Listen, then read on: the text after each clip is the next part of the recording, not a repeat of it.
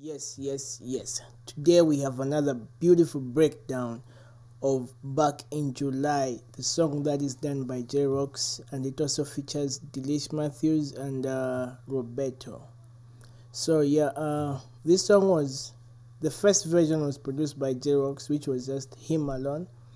Then he decided to add Dillish Matthews, and then later on he also had Roberto on the remix. This song was originally song which I first saw this song first when he played it, I think on his WhatsApp or Instagram. I don't remember exactly, but I told him like, oh, I like the sound. Can you please drop the files by? So he dropped the files. He gave me his vision, and he had already produced it. And then as we were talking, he said, you know what?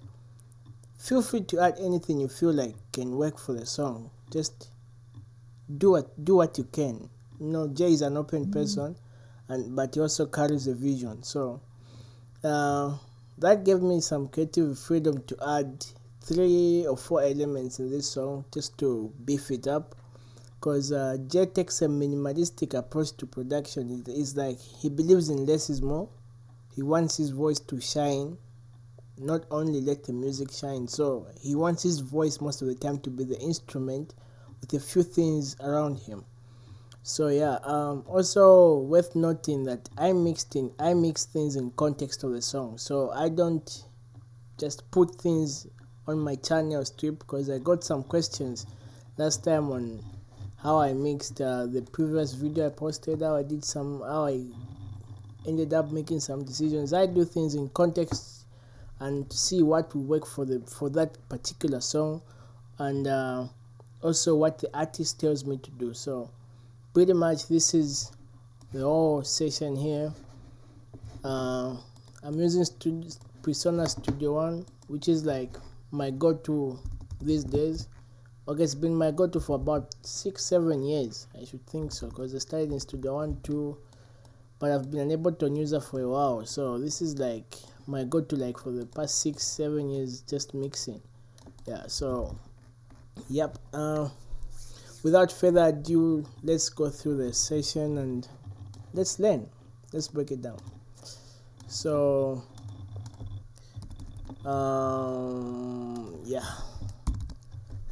Jay originally did these drums. So I'm going to remove all the processing here, and one thing worth noting is that I mix and bass things up. So we've got the drum bass, which is just specifically for the drums, and then we've got an EQ bass and synth and keys bass, which I just use to control the low end, sometimes some frequencies, and also sometimes I do compress the keys, but I've done enough compression on individual tracks that I don't need to compress here. Then on the bass, as usual, I just use like an expander. For me, it helps me control the low end pretty much, and I have a parallel chain for the drums, which will go through as we mix, and then also all the music is bassed into the all music bus. So the drums, the kicks, the synths are bassed to this group track, and then they all go into the submix, which is, if you notice, I told you last time I've got 4, so I choose which pieces sometimes works for me. I have 4 that I go for, like I understand it, and also a maximizer here. Then finally we go into the final mix bus, which I just use the NLS for the tone, and also a limiter here. I actually added a limiter now just to help us with the overall volume. So my mixing is I mix in context of the song. So these are the original drums sent to me by Jay Rox.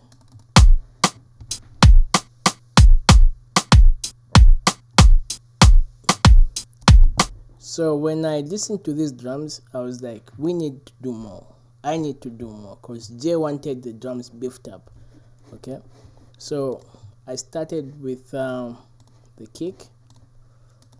I used the Poetech. So I boosted 1 dB at 60 Hz. Okay, I boosted 1 dB. I also boosted 3 dB at 5 kilohertz. I think this is just to give it a bit of mid, like the mid section. So this is before, when I add the EQ in. And also it's worth noting that you need to gain stage sometimes. You need to make sure when you EQ or compress, you don't use compression and EQ as a way of adding volume. It's a way of, you need to make sure that the way I've leveled stuff, the way your volume, the way you listen to stuff should remain that way. And also I have this kick, this EQ. So with the EQ, without and with, sorry, so let's say without and with. So they gave me like, the EQ just made my kick more sabby, of which I was looking for, which you'll be able to understand later on in the process. So I put my own kick as a layer here to just beef it up, and it sounds so ugly, but when I put the process in, you understand what I mean. So pretty much did the same thing. This time I boosted 3 dB at 60, and then I just shaped up the bandwidth for the, wanted to head to the broad bandwidth, but I decided just to keep it minimal, and then I boosted 2 dB at 5 kilohertz again. So it's just the meaty thing, that the meat gritty that I was looking for. You notice the difference? And also I pretty much just copied and pasted that same drum preset that I had on the other kick. So without, with, but I was looking for more. I wanted the whole thing to be rounded up. So I added the R bass and just pretty much just the default setting, and just brought down the gain, and then so with, so without, and with. So we get that sabby kick.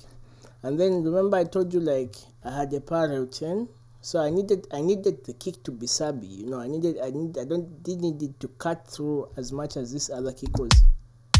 This had the top end I needed, this had the sub end I needed. So we put down 1.8, this is like 123 Hz, because I wanted the bottom only, the sabby element, and removed all the high element from the kick. So this is a parallel chain. Remember I told you about this. And then I added the R bass again, 40 Hz this time, reduced again just by negative 2.9. So if we listen to it with the parallel,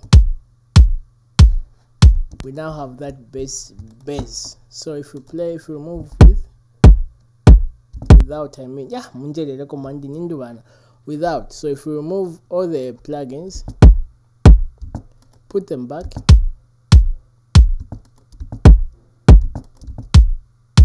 so we get that sabby kick, like it punches through. And the reason why I did that is we have the bass here. If I play without the process I did and with the bass,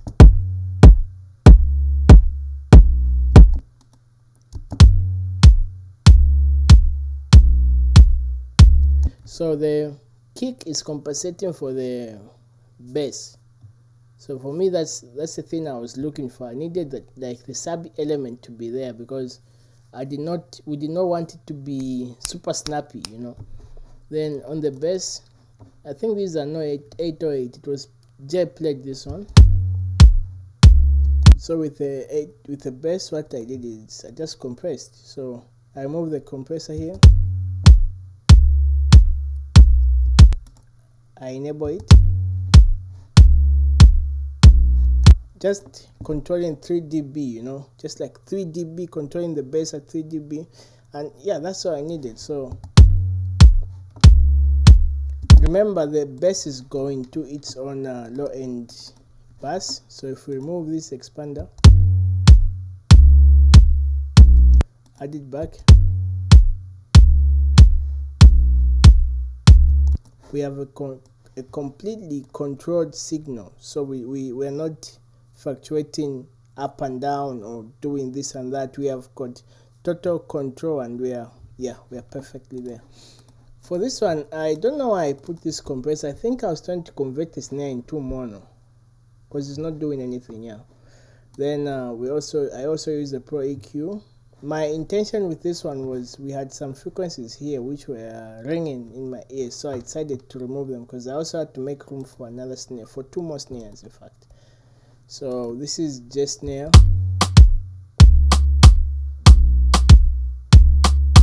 But you can hear that we were looking for a bit of a sabby, not snappy sound.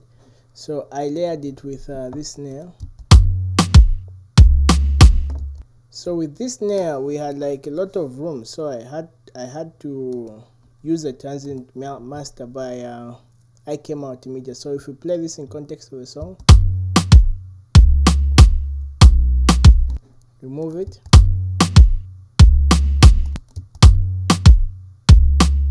we control the room so we don't get that room sound with the snare, because the snare sample sounded like it was played live. Then I added this actually it's another snare. Where is it? Yeah, this is just another snare, didn't do any processing on it. Then there is this percussive element, a blip.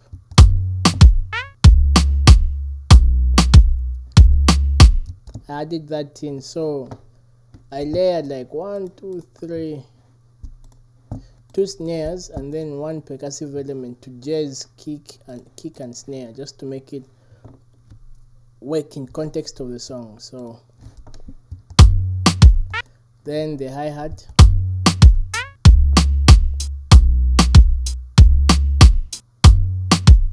so remember, everything is being done in context of the song. Let's remove the processing,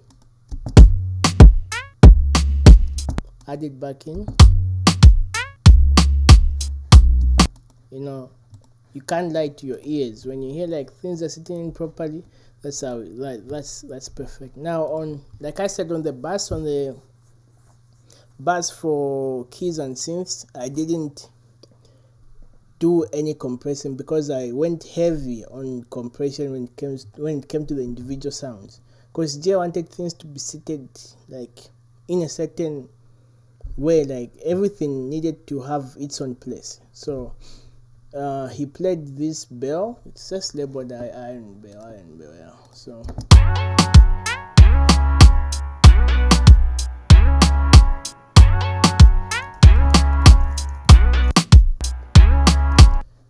what's here is I spread it.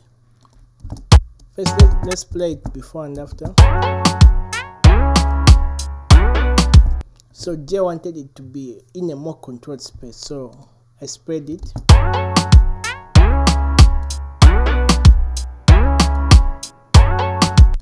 Then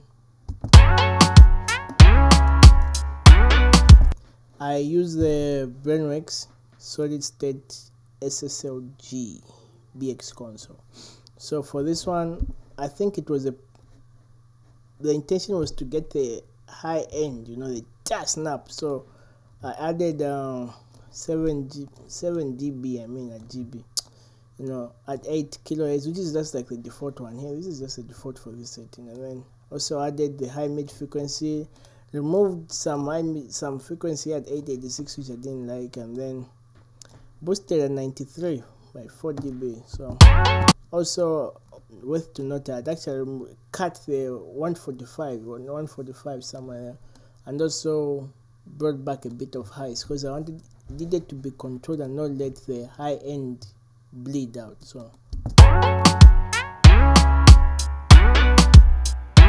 So the intention is to make sure that the instruments and everything sit in context with the mix. So, and then I added a 1176. This was a preset I had for a pad. Let me even put in thing. Yeah, it was my starting point for like a pad or something. Then I saved it because I usually save this when I like what I do. I say okay, I'll save it and I'll tweak it in the next one. So this one was pretty much it. Yeah. Remember, even the previous video I made this mistake. So this is pretty much it. I think I need to stop using English. So I pretty much just went heavy on this, and so from this to this. So remember what I said, the compression was so heavy that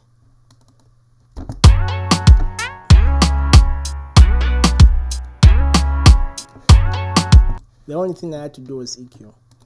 Then I played this rod thing.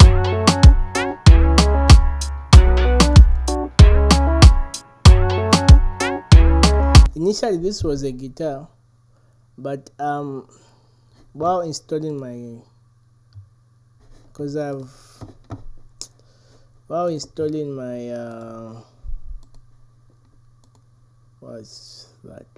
my native instruments, I have contact 5 and contact 6. So that guitar now is updated to contact 6. So now I can't, if I open this one out, I don't know, I feel like I'll change a few things. So I said, okay, you know what, let me just throw the thing here. But this initially was a guitar,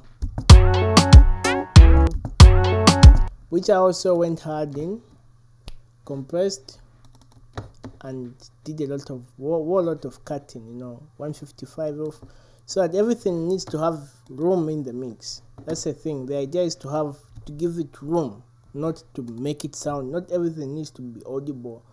Or let me play it solo. So you see.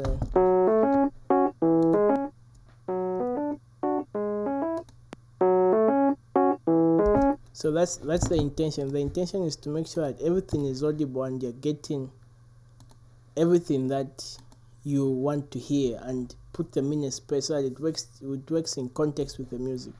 So Jay had already played this guitar here. The guitar here. So for the guitar, I just got the guitar, like rhythm guitar preset here. That's it. I didn't do anything, because they had already processed it, and I only needed to cut through the highs. So this was the thing I was looking for. So it just gave me a ting, ting, ting, and yeah. And then I added this sine.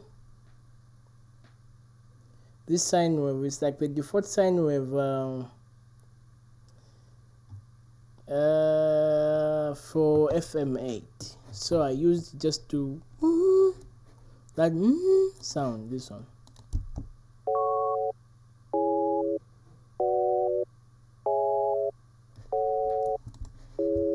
So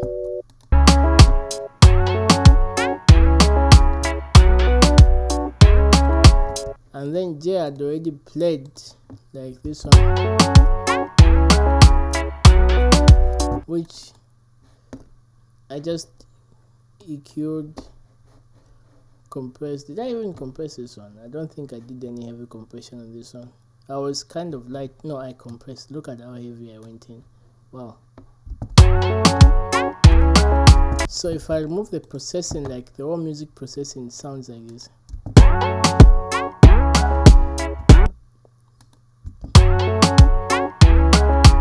Remember what I said, it's in context with the mix, with the song.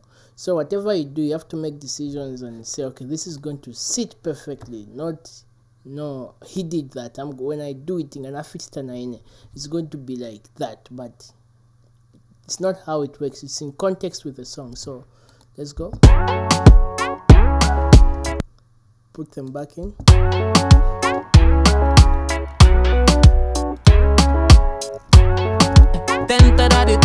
Back in July.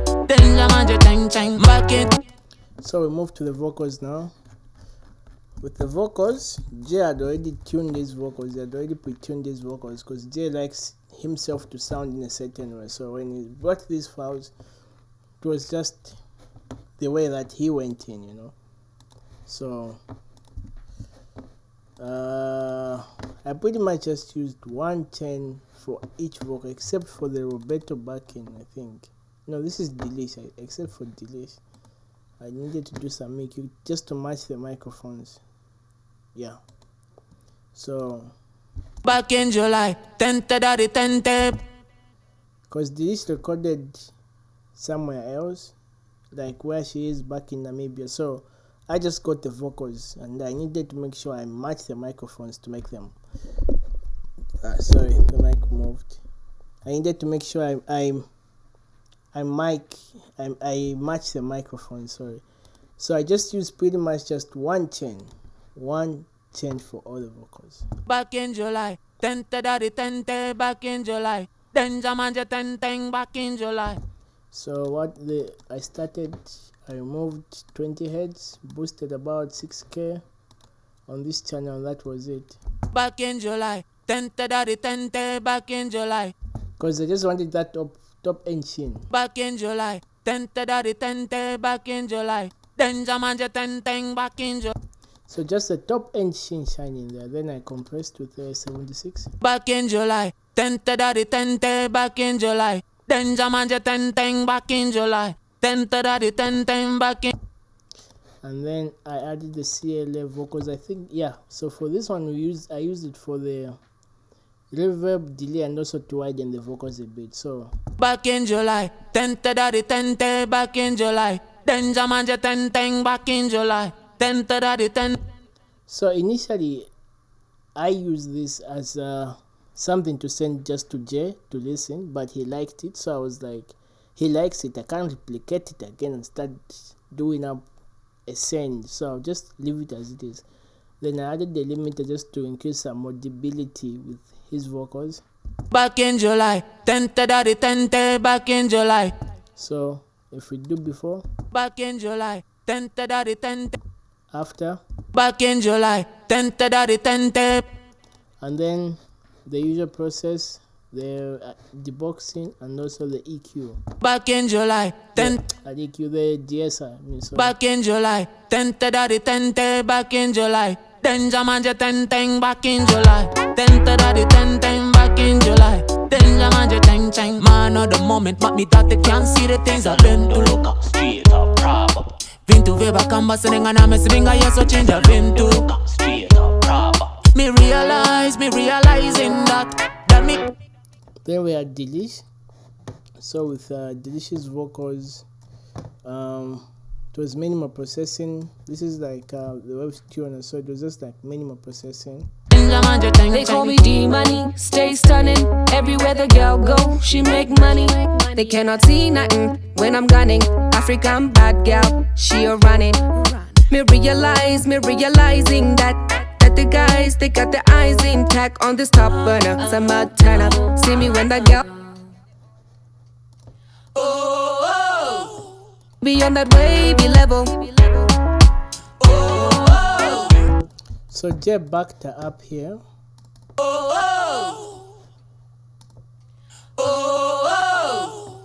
Because he wanted it to be more sustained. So we be on that wavy level. And then the Roberto vocal, we just pretty much threw it here. Danger, danger, danger. Better watch your friends, there could be danger. While you raise your hand for a signal, somebody shoot it down with a phone call. Yeah, cause nobody wants to see your success if they not getting something. Yeah, if you believe that you can achieve it, yeah. Oh, yeah, there's one vocal I like on the yeah. So I transposed these vocals because it just sent like one vocal. Now I needed to make sure like I give it beef, so it goes like yeah. So at least we beefed those vocals up. So when Sha-la-la-la-la. This is one voice. Just transpose them. This one by 12. This one by lowered it down by -12. Sha-la-la-la-la. Back in July. And that's pretty much the whole mix.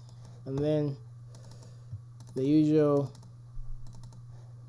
I use this meter sometimes. Back in July. Then Jamanja 10 back in July. 10 to daddy 10 back in July. It all started out back in. So for the mastering, I mastered it on a different project again, because Studio One has got a mastering option. There is one. So I can master it just in Studio One. So I mastered on another session.